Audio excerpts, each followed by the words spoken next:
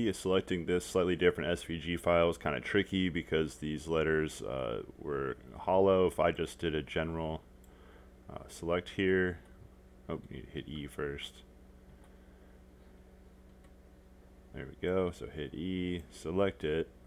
I want to not select that part of the B because when you raise when this is extruded up, if that's selected, then the entire solid gets extruded up, and I just want the kind of outline right there. I have to do the same thing with a bunch of these little pieces right here.